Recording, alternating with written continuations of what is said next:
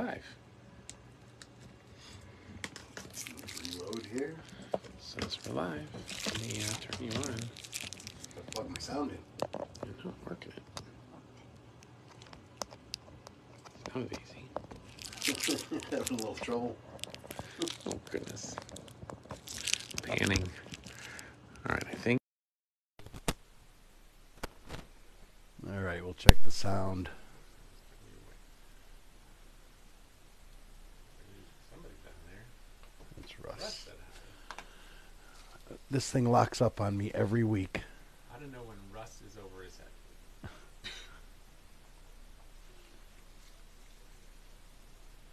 All right, we got good sound.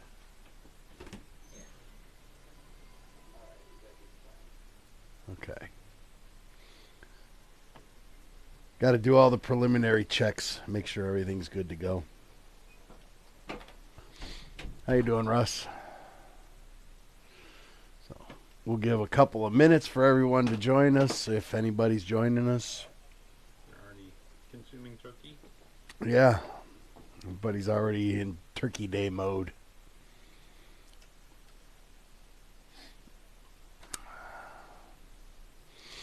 So, Steelers are 3-7. The Browns are 3-7. yeah, well, we're duking it out for the basement. Worst case is the Lions have got 4 wins. Really, the Lions are better than the Steelers and the Browns, huh? Oh, that's terrible. Oh my gosh. That's kind of embarrassing. Next joke was the reason having Cleveland play Buffalo and Detroit was just so that Detroit could have 2 actual professional teams playing on a Sunday. Yeah, yeah. And neither one. Well, that's debatable. Like the Lions are better than the Browns. Yeah. Oh, it's a terrible football season for all of us. But I'll be in front of the TV Sunday probably, watching again. What about Thursday? Are they on Thursday night? Well, I don't know who's playing. I don't know. Because Thursday's on Thanksgiving, so Oh, yeah. The Lions got to play, the Cowboys got to play, and somebody. Yeah. Lions and Cowboys always play on Thanksgiving. Russ says give something away every week. That gets expensive. Andy likes to give away a lot of stuff when he gives away stuff. Next week. Next week, he's having another giveaway show? I guess so, based on Russ's recommendation. Yeah, Russ said we got to do it, so. Yeah, I won't be here next week. I will be chasing deer around the woods once again. Got a big buck he's after. Yeah, I got there's 2 big bucks out there that I know of. One that I missed, and the other one, come to find out, he's got one eye missing. I have to show you the pictures. I was investigating the pictures, and he's missing an eye. Wow. He must have put out an eye fighting with another deer and got an antler in the eye. Because the camera makes their eyes shine. You can sneak up on his blind. Yeah, if I'm shooting at him from the right side, he won't see it coming. But yeah, he's and then I actually No idea. yeah, I got no idea. And then Lisa's like, you can't shoot him. He's only got one eye. I'm doing him a favor. Yeah, no, I actually went back and I was like, man, I don't remember that. And I went back. I have pictures of him from last year, that same deer when he was a year younger. And, yeah, he was missing an eye last year. And I didn't realize it. So. Lisa's been protecting him. Yeah. But pretty hardy animal to survive out in the wild with one eye against all the predators that are out there trying to get him.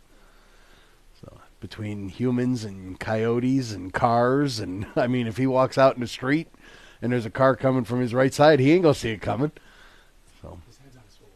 yeah, yep. So yeah, I'll be out chasing deer next week, and Andy will be in here, probably doing a giveaway show. Black Friday. Yeah, we got Black Friday coming up, and yeah, if y'all been watching the site and getting the emails, you know we got a big promotion coming up for Black Friday. Started today? I think it kicks off actually Thursday night. Maybe we should kick it off today. I don't know. That's We'll just make that announcement. okay. Live. Well, I don't know if Somebody it's. else is starting it in frickin' the 1st of November. Yeah, I don't know if we have to get Renee to We'll activate it. Yep, turn it on. But yeah, our Cornerstone Series handguards, big. I gotta watch what I say. Yes, don't say the wrong things. You don't say the wrong. Go to the site. Go to the site, check out Friday. for Black Friday. Check out our Cornerstone handguards, You're good to go. and you're good to go. I gotta watch what I say because if I say the wrong thing, then Facebook will take the video down. So We'll let them know. Black Friday's live now. yeah, Black Friday sale Going live this afternoon. going live this afternoon. Cornerstone handguards. Check it out. Check it out. You'll like it. It's if you're a budget-minded person like me, you'll love it. There you go. There you go. All right, on to the show. Okay, so build versus buy. So we talked about should you build, should you buy. We talked about making sure you avoid the pitfalls and the problems that you can run into as a first-time builder. And today we're going to take a quick look. It won't be a real long show, but we're going to take a look at how to know when you're in over your head. When should you stop and seek professional help or the help of someone who's done it before? We've all heard this. The phrase "building an AR is like Legos for adults." Well, yes and no. After you've done a bunch of them, it becomes very easy. But we're talking about building a firearm here. There's you're putting a gun up here to your face, and right about here somewhere, there is a 58,000 pounds per square inch explosion happening. Okay? If you're not careful and meticulous about what you're doing and how you're building a rifle, bad things can happen. Right? 58,000 psi in the explosion chamber, it goes from 0 psi to 58,000 psi that fast. Right? As soon as you pull the trigger, it's not a gradual build to 58,000 psi. It is 58,000 psi right now, happening a foot in front of your face. So, there's no shame in saying, hey, I'm over my head. I'm not sure what I'm doing here. I'm not sure if I want. Do you have the right tools, right? Do you have a torque wrench with the right wrench to torque down a barrel nut and make sure that the barrel is fastened to the upper properly? There's no shame in saying, hey, I'm over my head. Don't let your ego get the best of you because it could get you hurt.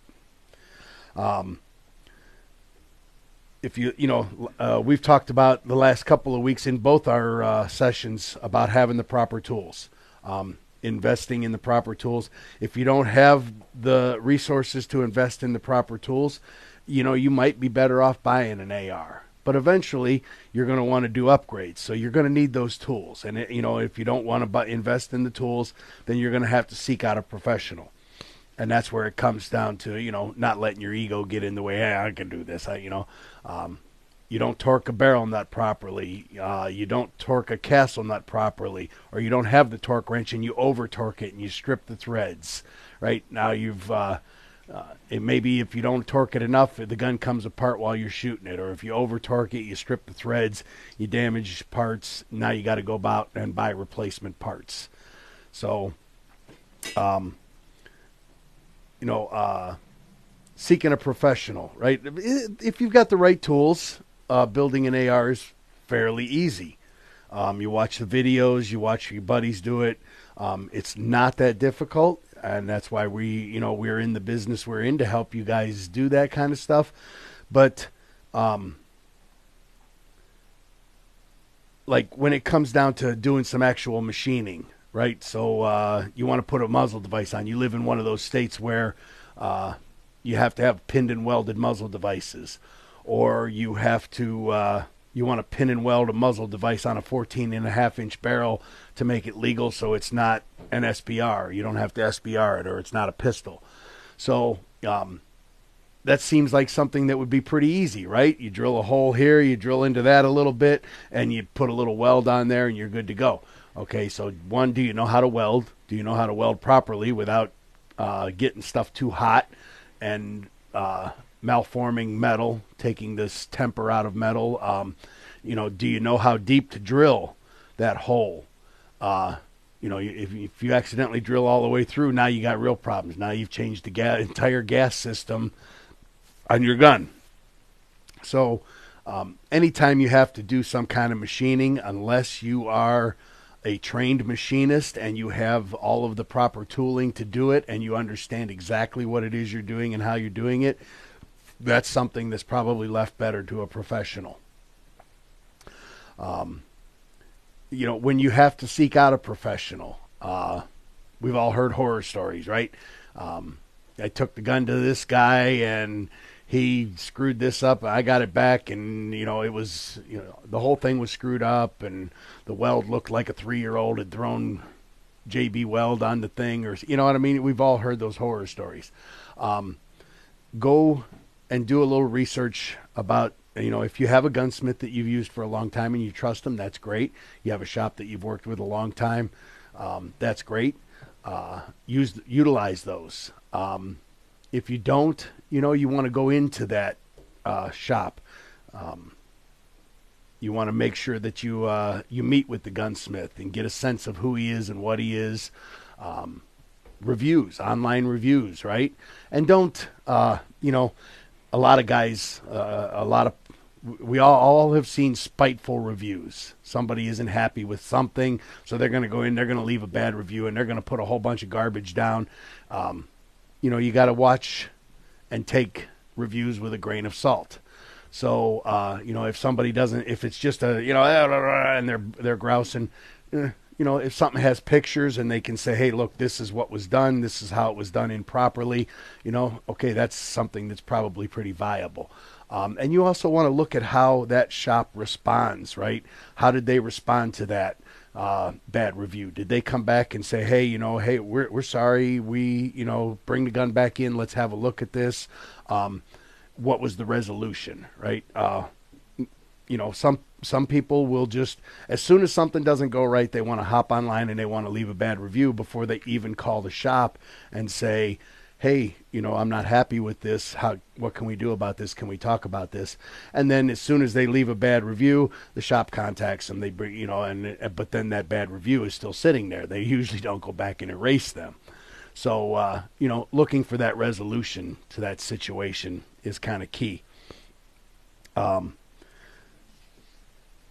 I got some notes here so I don't forget what I want to talk about.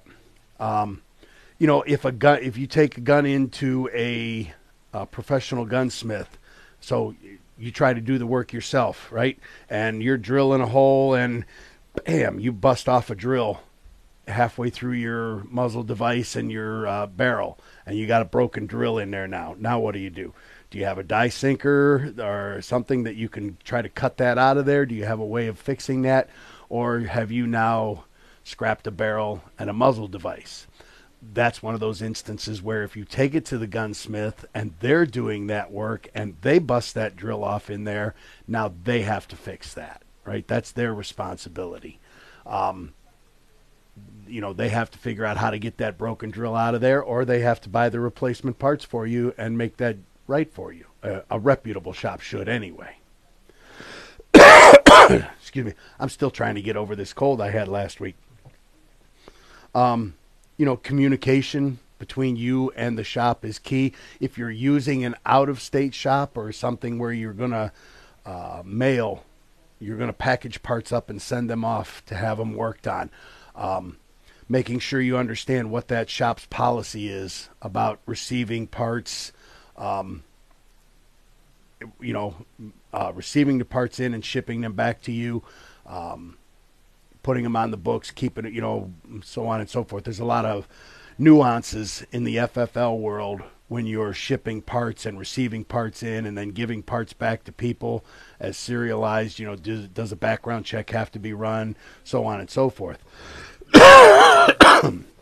So communicating, even if it's an in-person shop where you're standing there face to face with the guy. Communication in every instance of business is key, right? We kind of pride ourselves on communication around here with our customers and with our vendors, and we want to, even if it's bad news, right? We screwed something up, and right, we're going to call that customer and say, hey, look, we screwed up. This is what we're doing to fix it. This is the time frame we're looking at. Nothing's more aggravating than you're waiting for your gun, you're waiting for your gun, you're waiting for your gun, and finally you make that phone call, and they're like, oh, yeah, we screwed something up, and we had to send off for more parts, and the parts are weeks out, but well, you should have called me and told me, right? You should have got a hold of me, and we could have talked about this. At least let me know the bad news so I know what to expect. I'm not sitting out here waiting for my gun. Deer season's here, and I don't have my gun, right? No. What a disaster that could be. So communication is always key to any business transaction.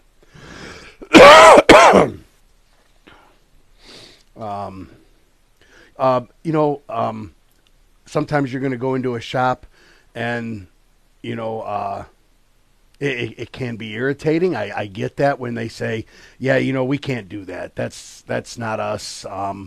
Maybe take it over here, take it over there. I don't know anybody around here who does that.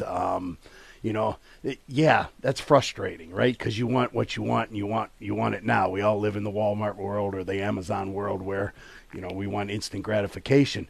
But really, that's probably a sign of a shop with some integrity, that they're saying, look, that's kind of beyond the realm of what we can do. We don't want to take that on and screw it up or not do it properly, right? Recommending somebody else that you can take it to is great if they know somebody.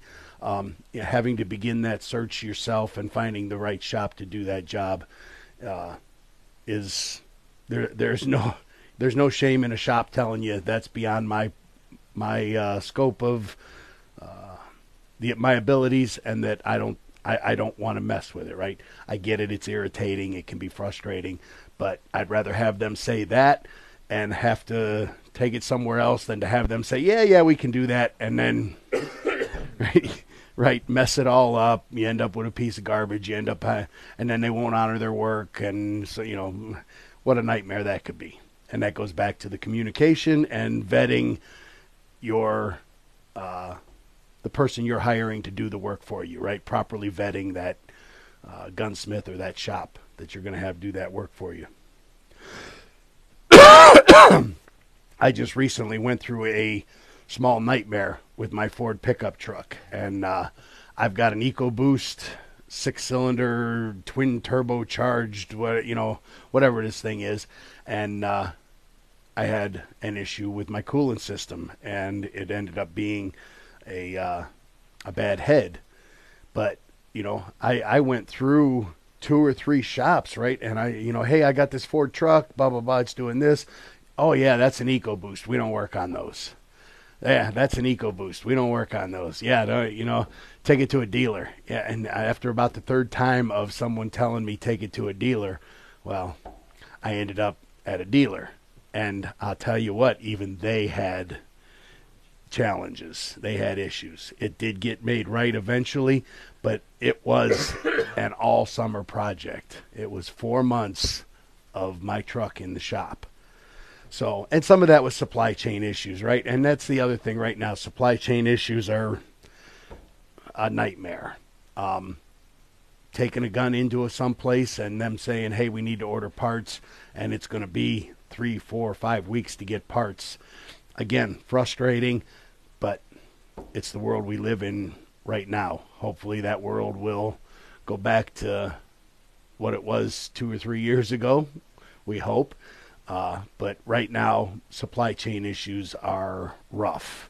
So, it's not, we have the same issue, right? A customer calls us and I want my part. I need my parts in 90 days. Well, the material supplier tells us we ain't even gonna have material for 60 days, right? And it's frustrating, but it is what it is, and There's just nothing you can do about it. We'll do the best we can, and we'll hustle as fast as we can once we get the stuff. But we're at the mercy of the supply chain in the world. So understand that going into this situation. Leave yourself enough time, right? Don't October 15th, don't take your gun into the gunsmith and expect I need it back November 1st because that's deer season, right? And you give the guy 2 weeks, you're setting yourself up for a disaster. Make sure you give yourself enough time to get the job done and get it done successfully. And continue to build, continue to work on your own guns, get your own tools, and as you develop your own skill set, other than, like I said, that machining stuff where you're going to be drilling. One other thing I wanted to cover real quick, right? You built your AR. You've got it all built. And you take it out. It won't feed. It won't fire. It won't eject. It won't, any of these failure modes. There's 4 or 5 of these key things that it is doing or it's not doing, right? And you're troubleshooting it, and you're swapping. Okay, let me try a different bolt carrier group. Let me try tweaking the gas block. Let me try, right? You've gone through all that list of troubleshooting. You've looked online. You've watched YouTube. And your buddy comes over and says, oh, yeah, this is what's wrong right here. Take a Dremel and grind some of this off right here. Okay? You shouldn't have to be grinding on anything, especially the internals, right? Anything that's integral to that gun, you shouldn't have to be grinding on it. You don't want to be grinding on it. It should all mesh together. It should all work, and it should work properly. If it doesn't, something is wrong. And if you can't diagnose it, then we circle full back to getting a professional involved. So, taking a handguard, and maybe you bought a handguard that has the old style ears on it, and you've got a billet upper, and it doesn't want to sit right because the ears are in the way. Okay, so that's something you can take a file and file the ears down, or maybe you can take a Dremel and grind. This is not an integral piece of the firearm that's going to cause it to do bad things.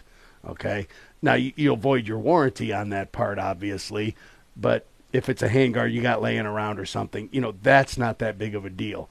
But anything that belongs to your fire control group, your bolt carrier group, any of those critical, your barrel, your upper, right? Any of those critical components that house that 58,000 PSI explosion, you don't want to be grinding on that stuff. You don't want to be putting it in a mill and trying to mill a little bit, That's the stuff you leave. Take it to a professional and let them diagnose it properly and figure out what's going on. There's usually always an answer.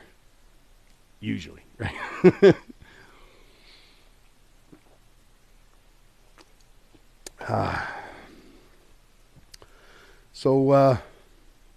Yeah, that's it. That's knowing when to get a professional involved. Just don't get in over your head. Don't let your ego get the best of you. Understanding that we are working with firearms and they are dangerous. And they can be dangerous at both ends, right? They're dangerous, obviously, at the front end. They can be dangerous back here at the back end if things aren't done properly. So I think that's all I've got for knowing when to get a professional involved, how to vet a professional, and how to deal with getting your gun worked in a gun shop. So that concludes my build versus buy short 3-part series. I won't be here next week. Andy will be in here, probably giving away some T-shirts and some hats and some Black Friday deals, maybe some pieces parts. I'm sure there'll be some pieces parts in there. Yeah, have fun. Have a safe Thanksgiving. Black Friday is live. Okay. Black Friday is live. She must have been watching, huh? She already texted you and said. Okay. So Black Friday is live. It's on the site right now. Go to the site. Check out the deal on Cornerstone Handguards. All right. So enjoy Thanksgiving. Have fun with your families. Remember what it's all about, giving thanks for all the things and the blessings that we have in our lives. Deer season starts for a lot of us Monday. And good luck to everybody who's going to head out into the woods and try to get a one-eyed deer. And be safe, and we'll see y'all when I get back in a couple of weeks. So remember, until then, you don't have to be an expert to build your own AR, to upgrade it, or maintain it. We're here to help you do that. Thanks. We'll see you guys in a couple weeks.